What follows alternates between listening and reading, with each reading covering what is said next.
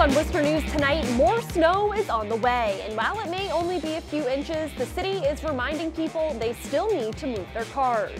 Plus, the latest on Michael Cohen's testimony before Congress, why some say his message may be received differently for Democrats and Republicans. Good evening and thanks for joining us. I'm Olivia Lemon. Snow is moving into the area and it could make for a slippery commute tomorrow morning. In Worcester, a parking ban is in effect as of 6 p.m. this evening. Meteorologist Tim Kelley has more on how much snow we can expect. The pattern is loaded. Storms continue to come in off the Pacific. We've got storms coming in off the Central and South Pacific. We got a system in the Gulf of Mexico, and what's coming in right now is a relatively weak wave of low pressure on a warm front, but it's in the 70s in Tennessee, and it's only about 5 to 10 degrees in southeastern Canada, so there's quite a temperature gradient to work with here. Warm air crashing into cold air, and we are purely in the cold air, so it can wring out any moisture. So say we have snow in the air from about 7 o'clock through midnight, probably 2 or 3 inches.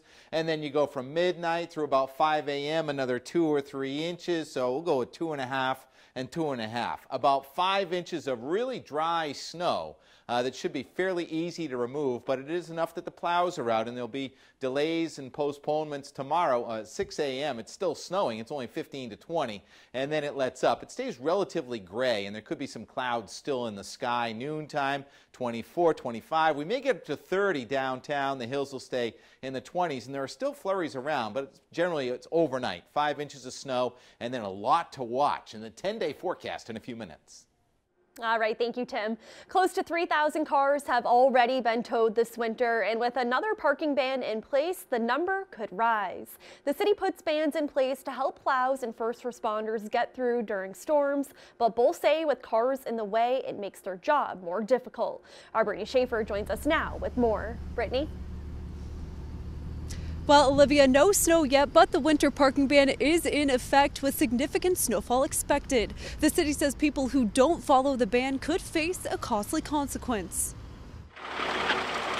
Dorenzo Towing and Recovery are gearing up for a busy night. Anything that we do gets busier when the snow falls. As the road conditions decline, we escalate. The company will be busy plowing snow, but they could also be towing cars. Dorenzo's Jim Cahill says they contract with the city of Worcester during winter parking bans, and the towing numbers are always high. When parking bans go in effect, obviously our volume increases greatly during that period of time. Probably 8 tow vehicles in addition to our heavy wrecker and recovery equipment that are out there. As long as they're not paying attention, unfortunately, somebody's going to move them. And, it's obviously at the request of the city and the Worcester Police Department. Police do go around with DPW and identify cars that they can't contact the owner and tow the cars. The parking ban is in effect as of 6 p.m. Wednesday night. According to Worcester Police, more than 2,600 vehicles have been towed so far this winter. Lieutenant Sean Murtha says it makes plow drivers' jobs difficult and also impacts first responders. I think the biggest thing is just if the plows can't do their job, then it makes it tougher for us because we have to get to addresses. If there's an emergency going on, we have to get there. So if there's a ton of snow, it's always tougher to do our jobs and can definitely delay response. It's a public safety issue more than anything else. If the plows can keep the roads wide enough and open the way they need to be, first response and emergency response vehicles, it impedes their ability to do the job they need to do. Last year, the city towed more than 3,000 cars. Murtha says this year is looking similar, with more snow likely on the way. Live in downtown Worcester, Brittany Schaefer, Worcester News Tonight. Some Worcester residents say a street in the city is not passable after a snowstorm. City Councilor George Russell says he hears complaints every winter. The calls stem from what residents on Butler Street say is improper plowing and sanding in the neighborhood, or lack thereof completely. Neighbors say the incline is difficult to drive in winter weather and snow in the road can last for days. But as Councilor Russell points out, Butler Street is currently stuck in a mapping issue. It's a Quincy Village, but it's on a map to be serviced by some trucks that usually service the rest of their route is on Providence Street. And Worcester has 500 plus miles of streets to clean every storm. Russell asked the city manager to consider rerouting city vehicles to take care of all city roads. President Trump's former attorney Michael Cohen testifying before Congress today, saying the president is a con man and a cheat. As our Roslyn Flaherty explains, Cohen is detailing his dealings with Mr. Trump before and during the campaign and after he went to the White House.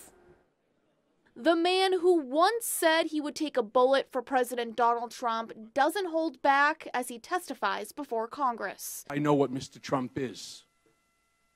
He is a racist, he is a con man, and he is a cheat. President Trump's former attorney Michael Cohen will soon begin a 3-year prison sentence for campaign finance violations, tax evasion, and lying to Congress.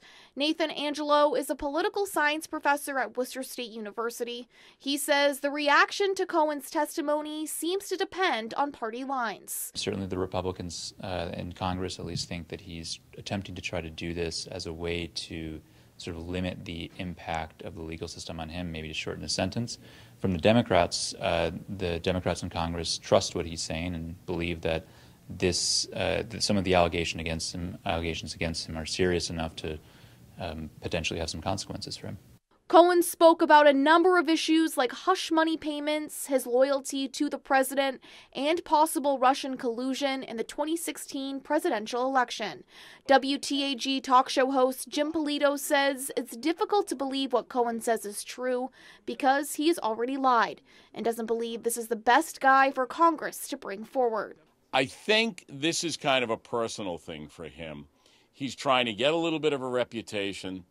At some point, he's going to write a book and try to make some money off of this. I think he's a guy who understands I'm going to jail, and I want to try to do something to save my reputation.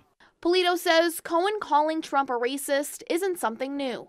Angelo says the name-calling is a way to attack and hurt President Trump's brand for the future, which could have an impact in the upcoming 2020 election. President Trump tweeted earlier today from Vietnam saying Cohen is lying. Cohen is scheduled to report to prison on May 6th. Live in Worcester, Roslyn Flaherty, Worcester News Tonight.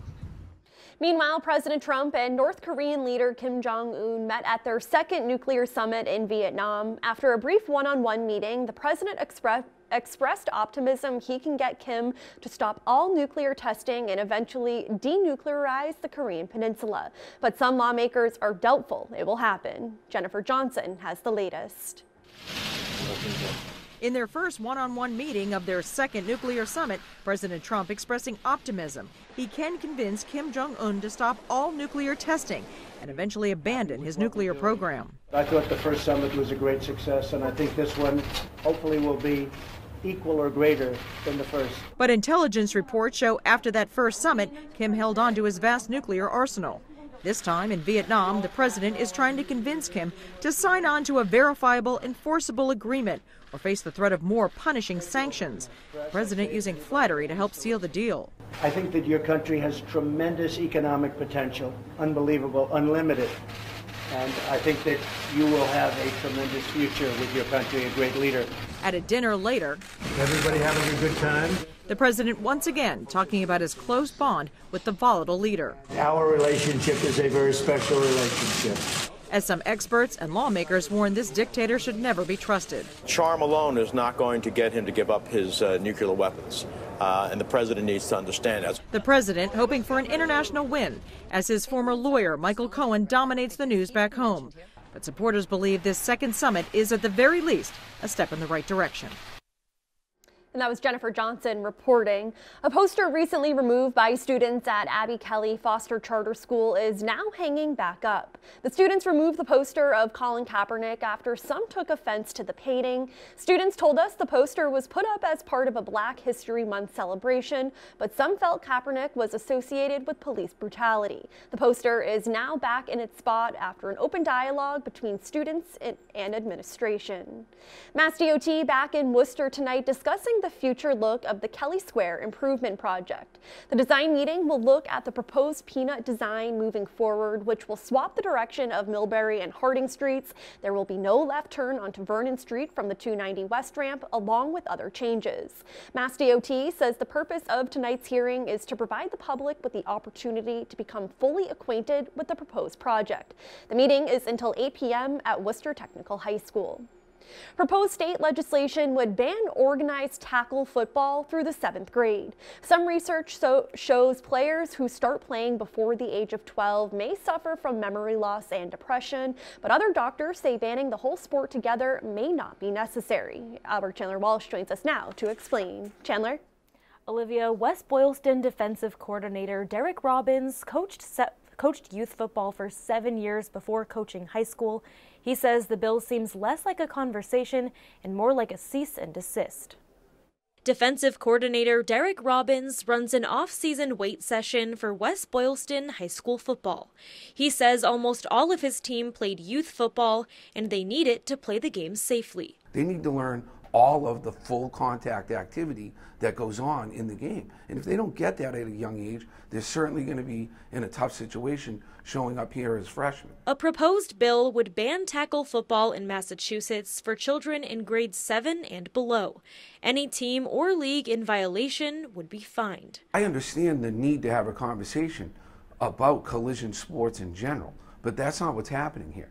They're targeting one sport and one sport alone. The bill, also called the No Hits Act, is based on research of long-term consequences from repetitive head impacts while the brain is still developing. Co-sponsor Representative Paul Schmid says, as always, we want to come back to the guiding principle here, and that is what is right for our kids. UMass Memorial Dr. Theodore Macknow says repeat concussions increase the risk of suffering another. Some data that, with repeated head injuries throughout your life can lead to this chronic traumatic encephalopathy, which is what's all over the news these days in these NFL players.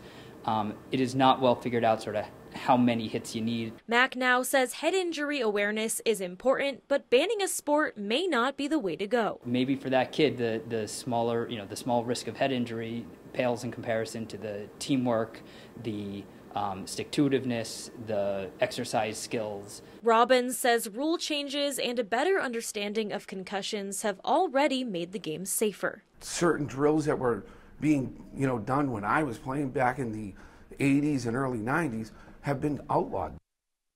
One Central Mass state rep signed the bill. Representative Kimberly Ferguson says she's taking input from citizens into consideration and consulting with medical experts. There's an online petition against the bill with more than 7,000 signatures. Live in the newsroom, Chandler Walsh, Worcester News Tonight.